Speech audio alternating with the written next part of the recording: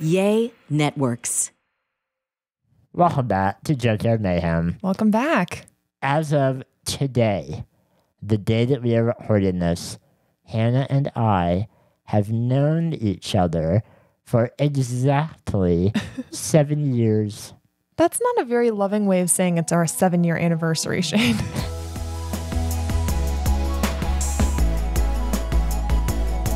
It's not our anniversary. It kind of is. It's our anniversary of knowing one another. But we don't have a specific anniversary. 7 years ago today, we became obsessed with each other and it never ended. So I count today as our anniversary. What do you count as our actual anniversary? Well, that's a slight issue for us. Yes. Because we have this anniversary.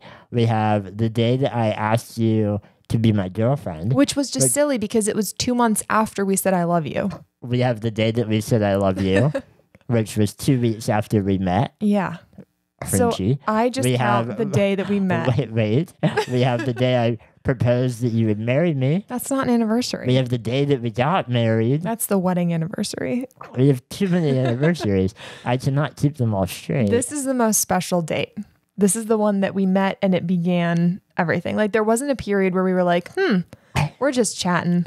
It was like day one, we were like, oh boy. This was the day that I woke up and read an email from a girl in Minnesota. Yes. And very quickly fell in love. Yep. Like almost the next day. Let's talk about sex. Oh, okay. Shane.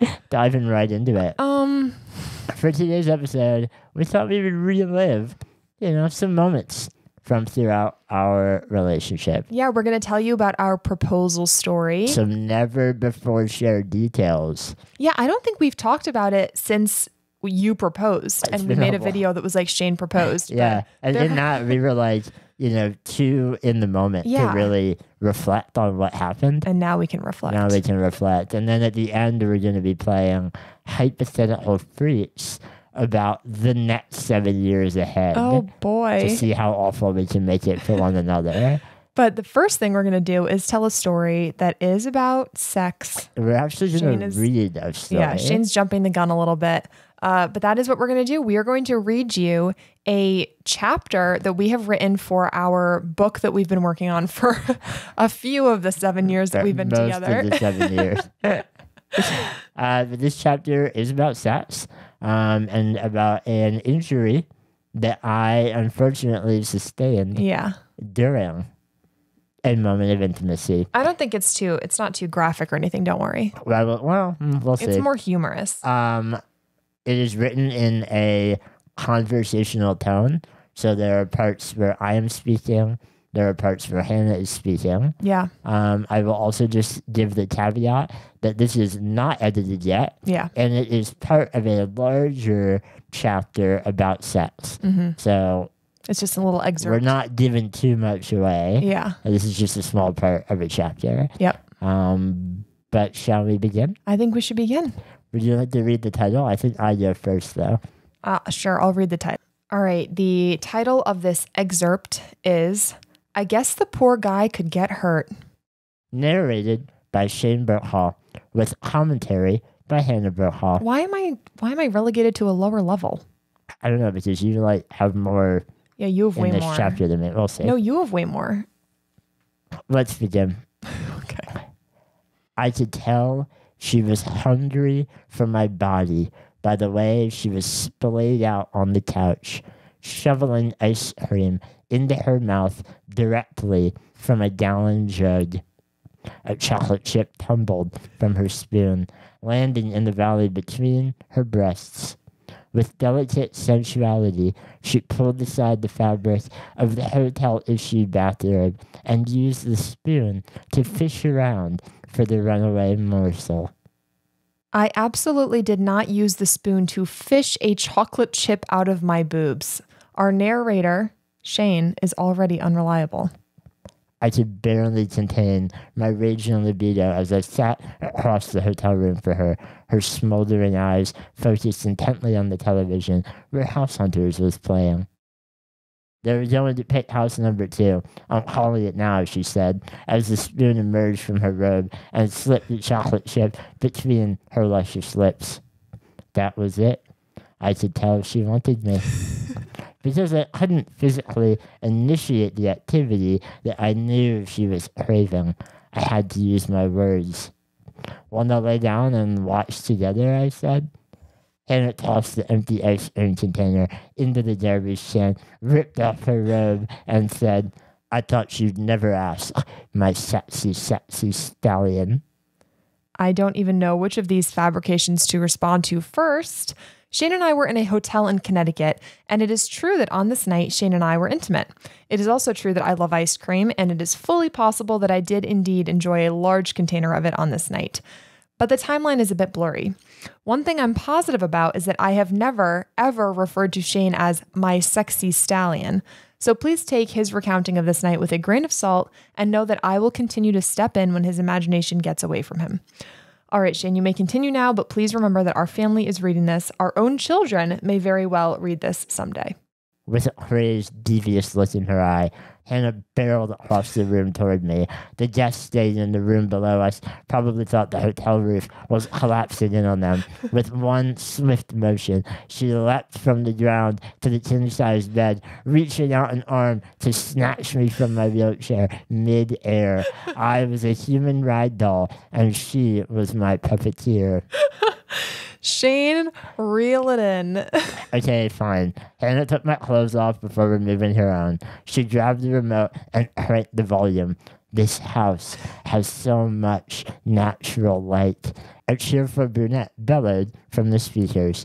The sounds of HGTV have always riled Hannah up. Shane, I swear to God, if this is how you're describing the mundane setup, I am terrified to know what we're going to read further into the story.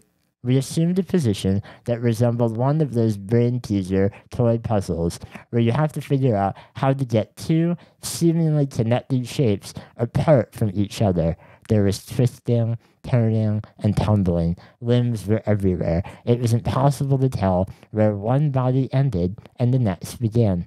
In the throes of our wild turbulence, Hannah had somehow ended up near the foot of the bed, so I beckoned her to me for a kiss. The last thing I remember before the incident was the sight of my ice cream princess lobster crawling her way towards me. Suddenly, there was a flash of light and an explosion of white-hot pain shooting through my right arm. What happened? Had I been wrong all along? Was Hannah not my girlfriend, but an assassin sent to destroy me? The pain grew in blistering pulses as I tried to bring myself back to consciousness. Maybe someone had shot me through the window. I looked around for a bullet hole, but all I saw was Hannah's worry-stricken face. Somehow, I managed to whimper, "Call 911. I've been broken." All right, so what actually happened was that as I tried to snuggle in next to Shane, I accidentally leaned too heavily on his arm, bending it in a direction that was very uncomfortable for him. It's miraculous that just a few minutes before, we had been carrying out a variety of ridiculous maneuvering with no issues, but a simple snuggle did him in. While Shane's life was not in danger, it is true that the hotel room was now filled with the sounds of his wailing. Thankfully, my sexy, sexy stallion recovered quickly, and we started to laugh about what had just happened. After coming to terms with the fact that my arm was irreparably damaged, I heroically summoned the strength to stop crying. I asked Hannah for a glass of water, which was when we discovered something truly horrifying. I came out of the bathroom holding a glass of water, and my eyes went from Shane lying naked on the bed to the giant window next to him. The curtains were wide open, and I remembered with panic that our room was on the ground floor. Every light in our room was on, and it was pitch black outside. All of a sudden, two headlights pulled into a parking space directly facing our room. I dropped to the floor, spilling the water, and trying to find a place to hide my naked body. As the headlights illuminated the room, Shane began to cackle. At this moment, we both realized our terrible mistake. How many innocent hotel guests had possibly walked by our window during our recent activities? How many lives had we ruined? I crawled to the window and pulled the blinds closed before getting into bed and dissolving into hysterical laughter with Shane. The end. The end of our excerpt. Oh. I still remember that whole, that hotel room. I remember the layout perfectly. And I don't remember any hotel rooms I we did too. stayed in. I did draw that hotel room. right now. It is burned into my memory No. because of the injury, A, and B, the emotional injury of knowing what we did with a wide open window looking out to a parking lot. I know. Oh, boy. I think you took a lot of liberties with that story because you described a hotel robe. Shane, this was like, it wasn't a Holiday Inn, and I don't even want to say what it is because it will be identifiable if like people know where we were in Connecticut. But it was just a regular hotel. Like they did not provide robes. I don't know. That's just kind of that's how I envision you. You picture me in a just hotel in robe. normal life. I was trying to bring up the sexy factor a little bit. Yeah, And I was in a thought robe. The robe, the dropping the ice cream down your shirt. Lobster crawling across the bed. Thank you for that. All right. So our book will be officially like done This summer. this summer. This summer. And we are hoping, with all of our fingers crossed, Yep. that we're looking at a release date of like early next year. We'll see Yeah. what happens with the editing and all that. But we've had a lot of fun writing this book. Yeah. There's stories about us, stories about other couples. Yep. If you enjoyed that a little bit, you'll enjoy the book a lot. Yeah. So thank you for listening to our horrible moment. And we're going to take a quick break right now. And when we get back, let's talk about our proposal story. Aww. Now we want to thank the sponsor of this episode, ZocDoc. Have you ever found yourself in the middle of an unfamiliar state, in an unfamiliar hotel room, and suddenly, for reasons that you'd rather not explain, your arm is possibly broken? Well, with ZocDoc, you can find expert doctors and medical professionals that specialize in the care that you need and deliver the type of experience that you want wherever you are. Luckily, Shane did not need a doctor for that injury that he is grossly exaggerating. I still feel like I required medical care. You have lasting damage in that Had arm. I known about ZocDoc back then, Exactly. I probably would have gotten myself an appointment right away. But if Shane did need a doctor, ZocDoc is the only free app that lets you find and book doctors who are patient reviewed, take your insurance, are available when you need them, and treat almost every condition under the sun. Even grossly injured arms. Yes, Shane, even arm injuries. Millions of people use ZocDoc's free app to find and book a doctor in their neighborhood who is patient reviewed and fits their needs and schedule just right. When you're not feeling your best and just trying to hold it together, finding great care shouldn't take up all of your energy. That's how I felt, just trying to hold it together. Okay, Shane. With ZocDoc, you can choose from thousands of patient-reviewed doctors and specialists, browse doctor profiles, upload and verify your insurance information, and get the care you need. And I'm just browsing for doctors that specialize in injuries resulting from intimacy. Okay. Go to ZocDoc.com/junkyard and download the ZocDoc app for free. Then find and book a top-rated doctor today. Many are available within 24 hours. That's ZocDoc.com/junkyard, ZocDoc.com/junkyard. All right, time to talk about our proposal. Oh. Let's just set the scene a little bit. This was back in 2019. Yes. So I was a senior in college. That entire year, like Shane had moved to Minnesota from Pennsylvania halfway through my junior year. So my entire senior year of college, I was kind of expecting him to propose. Like once we were living together, I was like, okay, Shane, you can propose. We had talked about it a lot, which I think was very responsible of us to discuss this large decision. But like we both knew that we wanted to get married. I just wanted to wait for like a perfect moment. You know, I wanted it to be a surprise and I wanted to figure out a way to make it special. Yeah. We did go to the Eiffel Tower that year. That wasn't I had something much better in mind. So that whole year, my best friend kept being like, when do you think Shane's going to propose? Like, is it going to be soon?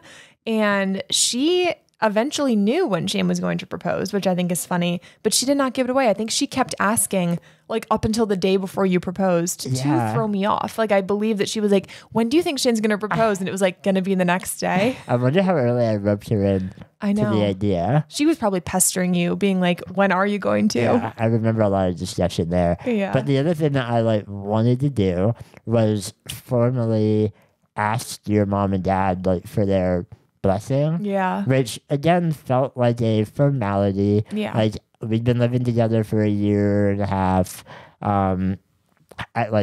I loved Liz and George with all my heart, and I know that they loved me. I had no kind of real fear that they would be like, no. Yeah. But it still was one of the most nerve-wracking moments of my life. I was at your parents' house. Yeah. And you were at class that day, Yeah. I believe. So I had like hours alone. Waited until the very end of it. I was like, not now. I can't do it.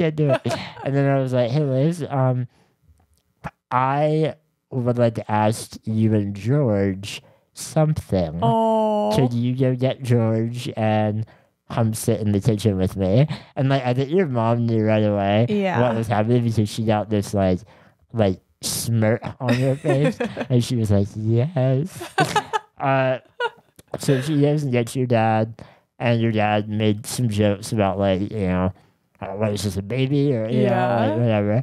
But your mom, before I even like began talking, you like clear your throat. I don't clear my throat, and your mom has tears in her eyes.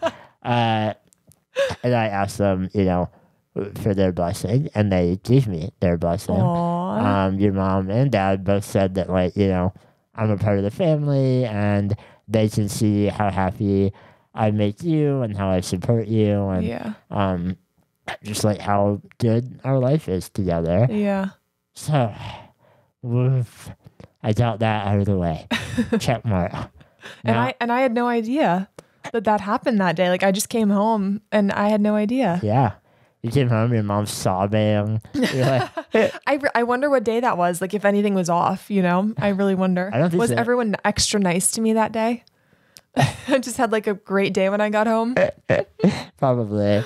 But the next thing I had to figure out was how to get a ring without you knowing about it. Yeah. So I again enlisted your mom to help me with that. But you know what I think is funny? What? You made an interesting choice.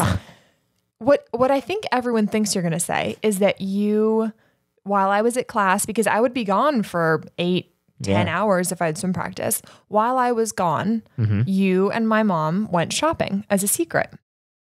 Yes. That's not what you did. Yes, it is. Sort of.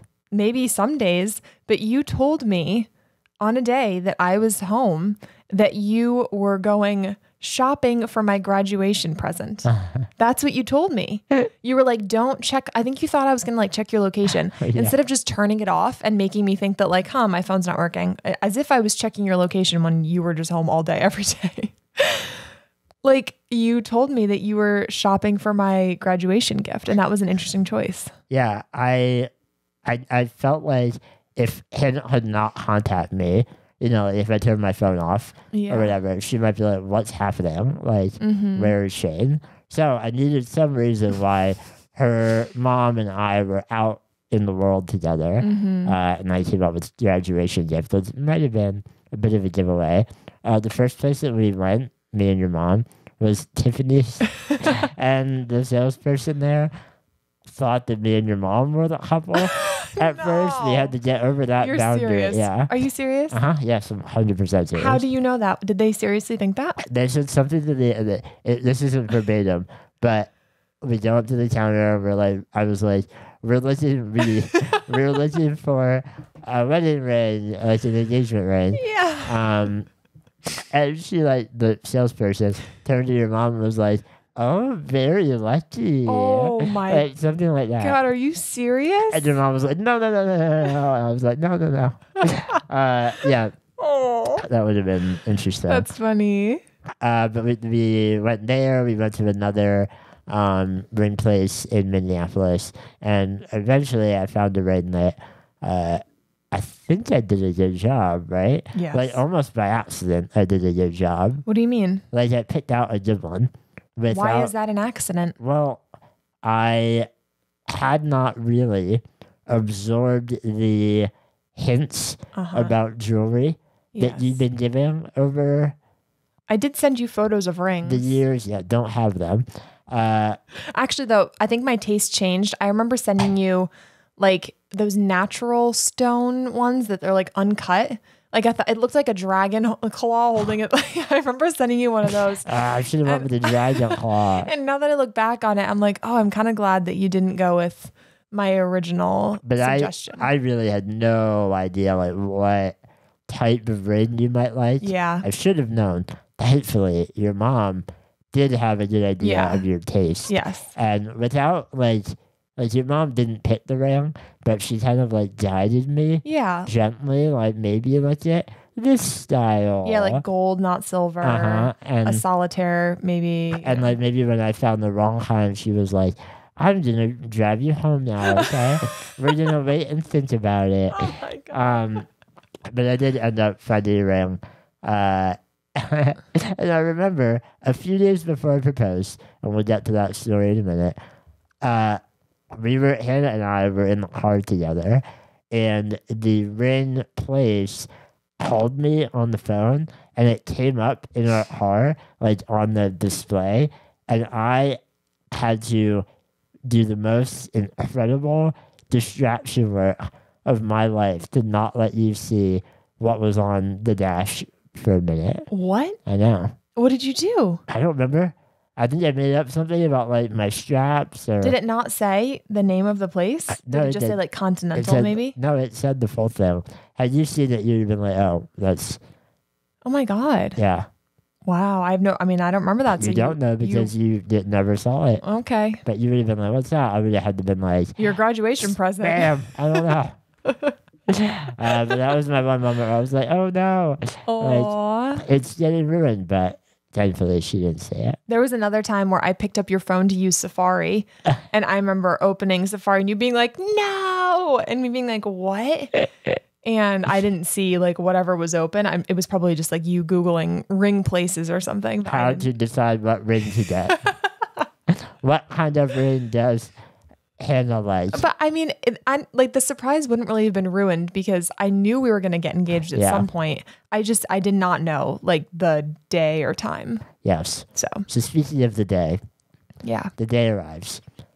It is the day of Hannah's graduation from college. Yep. I thought that it would be a nice big occasion. Aw. I wanted family to be around because family is a really big thing to Hannah and myself. Mm-hmm. And I wanted a way for her best friend to be there. And I knew that after graduation, her friend would be going back home. Yeah. And so that wouldn't be very easy. So. And I thought that my friend was just staying at our house so that I could drive her to the airport in the morning. She was just like flying out the next day. But I guess it was not just for that reason. No, it was so that she'd be there when I dropped the bomb. Yeah, that's nice. Dropped the ring. Do you want to take them through what all went down? Yeah. All right, so we're having this graduation party. It is Shane and I, my parents, my two brothers, their wives and kids, and then my best friend and her boyfriend. So it was probably like 16 of us or something. Mm-hmm.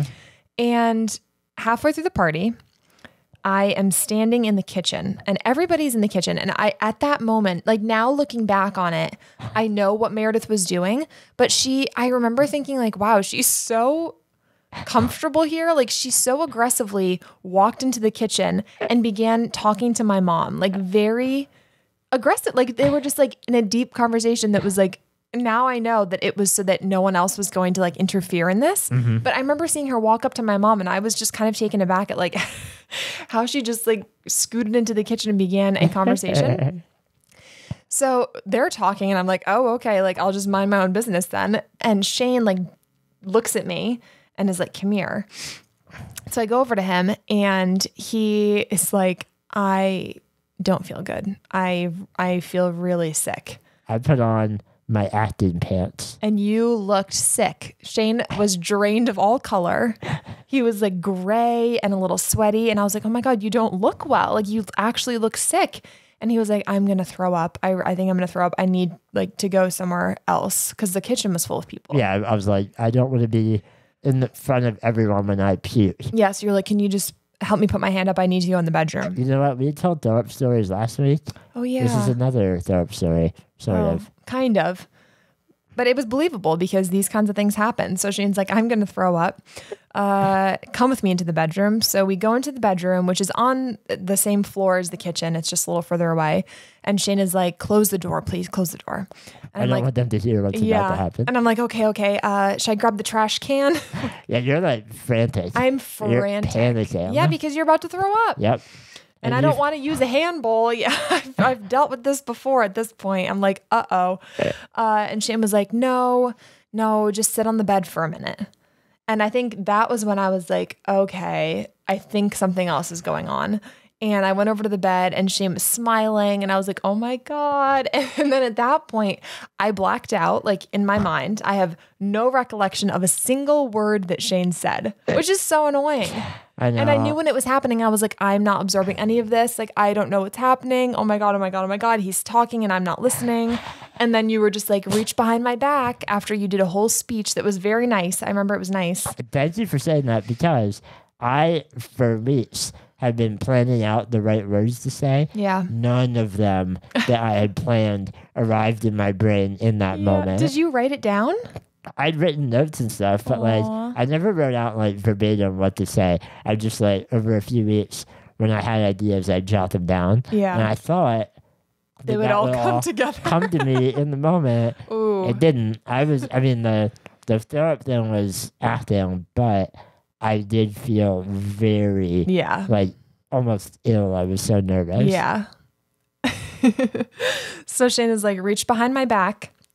And my mom had hidden the ring back behind his back. So I found it back there. It had been there posting me the whole party. Was it actually? How long was it there? Your mom put it there pretty early. I don't remember what time. What if I had seen it? We had it tucked like under my shirt. There was no way unless you had like reached your hand back there that you would have seen that. Okay. Don't worry. I thought through all this. I was just wondering. Okay, so I reach back there. I get the ring. I open it. I see it. I put it on. You're like, oh, this is not what I want. No, we're really, really happy. And then I can hear my family outside the door, like whispers and breathing and like scuffling. And I remember being nervous to open the door because I was like, oh my God, this is embarrassing. Like everybody is standing there. They all know what's happening in here. If you like... Hannah doesn't like attention from a lot of people all at once, which is why I decided to do it in the bedroom. And not at the Eiffel Tower. Just the fact that like her family was outside the door was a lot for her. So I didn't want to do it like in the kitchen in front of everyone. I would have hated that. You would have hated it. So I tried to make every part, obviously the throw up thing wasn't the most like romantic thing in the world. But I wanted to be alone. Yeah. I wanted family and Meredith to be around. Yeah. Those were kind of the big things. Aw. So we open the door. They have bubbles. Did they have like confetti or something? They had like those the poppers things. They were all excited. And I remember opening the door and being like, aw. And then they were all like, well, what did you say? Like they wanted me to be like, I said yes. And I was like, you guys, like...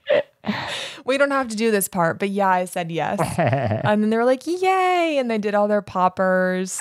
And that was really cute. And then the graduation party was like an engagement party after that. Yeah, had to double this both. Yeah. I'm impressed that your nieces, who were very young at the time, held this secret. I was like, obviously I wanted everyone to know so that they could assemble outside the door while I was doing it. But getting like a 4-year-old to keep a very big secret. I know. And not do anything weird to me. Being like, heh, you know? It's very impressive. I think I bribed them with like candy or something. I don't remember what it was. So that was our proposal story. Oh, I cannot believe that is already going to have been 4 years ago this year. Wild. That is unbelievable. We ended up getting married a few years later. So 1.5 years later, Shane. And never mind. I don't know why I tried to do... Actually, 1 year and 2 months later. I don't know why I do timelines because I'm horrible at them. But I thought it would be cute to just kind of look back and reminisce about that special moment. The big moment. In our life. Cute. All right, we're going to take a quick break, and then we will be back with everyone's favorite game. Oh, boy. Hypothetical Freaks. All right, it's time for Hypothetical Freaks. I'm not really sure how you play this about your own relationship. This was Shane's idea for a segment. Do you want to kick us off, Shane? The idea of hypothetical freaks is to make up hypothetical scenarios That are funny. And ridiculous. Yeah. We often play this game when we're approaching something like scary, like a scary appointment. Or So our relationship fits right into that for you? the next 7 years terrified me. And so I think we need to bring a little humor into it. I know what I'm going to do. I'm going to stop shaving Oh, permanently. that's fine with me. Is it? Yeah, I don't think that your chin hair is going to grow any longer than Oh, 1 Hannah. centimeter. Hannah, you've seen it get to like puberty Yeah. level? Yeah. Imagine like 3 months post puberty level when it's strangled pubes. Strangly pubes.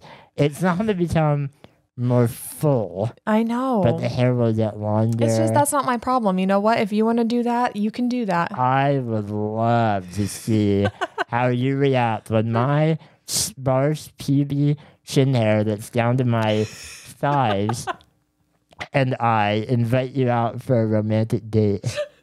Okay, well, I will just stop showering. That's my resolution. You barely shower now. I know. So what's the problem? You and your thigh-length pubes and me and my unshowered self will just go out together. And that's what everyone will see. I think I'm going to get really, really invested in learning to play the tambourine, which is one of the most annoying musical instruments, if you can call it that. Yeah. And B, a musical instrument that I would need my caregiver and loving wife to assist me in playing. Hannah, I have a question for you. Answer honestly. Do you support and want to help me pursue my biggest passions in life? Yes or Yes. no? My new biggest passion is learning to play the tambourine. You know what would have been funnier though was like the drums, because can you imagine if I had to do like 2 hands at once with you? Tambourine, I think, is more annoying because you have to sit there and hold the tambourine as I thumb at it. But my practice sessions are long. And I don't want to learn to read tambourine music. I want to do it kind of freeform, experimental, avant-garde tambourine. Does tambourine music exist that you would read? You're going to find out in the next 7 years. You know what I'm most excited about for my next 7 years? The pets that I'm going to collect. Oh, jeez. More and more pets. Oh, I feel like I haven't been living my fullest life. this one's like barely hypothetical. It's truly not hypothetical. I would like to maybe get rats again. Oh, no more rats. Our first pets were rats, if you didn't know. Rats are a really fun pet because they are cute and adorable little mammals. They reek also, but They don't cute and smell. adorable little animals that live for like a year. They barely have a lifespan. It's horrible. Yeah, ours lived for about 2 years, and then they passed away from one had like a brain. This is not a funny game anymore. One had like a brain degeneration issue, and the other one had a cancer. I'm just saying they're a terrible pet because they're cute and they're babies and they're adorable. And then they die. You get connected to them and then they die. Yeah, I don't want rats again. That was just a joke, but I just wanted to say something that you would hate. I do keep saying to Shane that we should get a lizard or something. Like I don't want any more pets. No, thank you. We have too many responsibilities as it is. Yeah. No more. You know, it's been 7 great years, but I feel like maybe I am not holding up my end of the relationship for household, chores. People tell me this online all the time. I'm a terrible husband because they can't, do the laundry or mow the lawn. In the next 7 years, I vow to you, Hannah, that I'm going to begin doing those things. I am going to mow the lawn every day. That's too much. With your assistance. Don't do of that. course. Oh. I am going to get the lawnmower and have you kind of walk it along while I, being involved and responsible and helpful, guide you through the lawn, steering here and there, telling you to watch out. Oh, that's just a stick. Oh. I'm gonna come inside and do the laundry for you. And And how would that work? well, to put the laundry into the laundry machine, I'm going to have you lie me on the floor directly below the washing machine. You'll toss up the pieces? No, I can't do that. That takes a lot of muscle.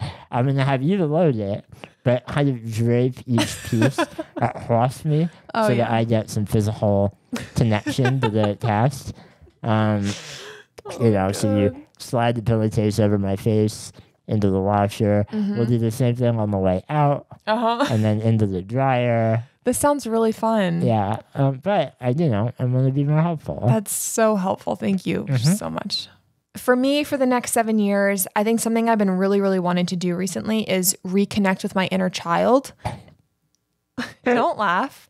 And for me, that means mostly watching the television shows that I used to watch. Oh, Lord. So I would like to watch PBS. You watched the weirdest shows growing up. Yeah, PBS. And later, when I'm when I'm at this level, like if I'm going to start with only PBS. As I mature into my older, like 10, 11 years, I will add in Disney Channel. I'm just going to kind of follow the progression that I did growing up. Why are you regressing in these next 7 I'm connecting with my inner child, reparenting myself. You should learn about it. But we're going to start by, and I don't want any other television in the house. I don't want sports on. I don't want any, other networks on besides PBS. So we can watch Dragon Tales, what's Caillou, funny? No, my God, Cyber Chase, Zaboomafoo. This one might end up becoming Arthur. Kind of real because we're beginning IVF in like a month. Oh, I'm so excited for kids shows. Ostensibly going to have an actual kid that would enjoy these shows. Who will only watch PBS to take after their mother. Again, hypothetical jokes aside, you're going to be so excited to watch children's shows with our kid. I will never sicken of Arthur. Oh, I forgot Clifford. Someone help me. This game of hypothetical freaks is turning into me realizing what the next 7 years of my life are really going to be like. That's the point. More pets. More children's shows. Children and children's shows. I vow to have multiple kids. Oh, all right. Before this goes too far, I think we should call it a day. I need you to drive me to wherever they sell tambourines. That's not a thing. Maybe Hobby Lobby or Guitar Center. Never been to Hobby Lobby. Walmart. Maybe in the children's toy section. Tambourine Tabernacle. Maybe you should start with the ones that you just put on each finger, like the little symbols. True, then I could play on the go. Yeah, well, you could just tap your thumbs together. And when we're in the car together. And I won't have to assist with the actual tambourine. You can just play the symbols. I don't know. It'd be more fun if we're doing it together, lovingly. All right, everyone. That is all for today's episode of Junkyard Mayhem. If you enjoyed this episode, please leave us a comment. A review. A 5-star. Yeah. 5 stars. All of it. Leave all of it. And? It is a junkyard out there. And if you look... What? Oh. Wait. Is that Shane and Hannah on a hotel bed? Oh, my God. What? Shane. Oh. What are they... Oh, look away. Oh, boy. Bye, everyone.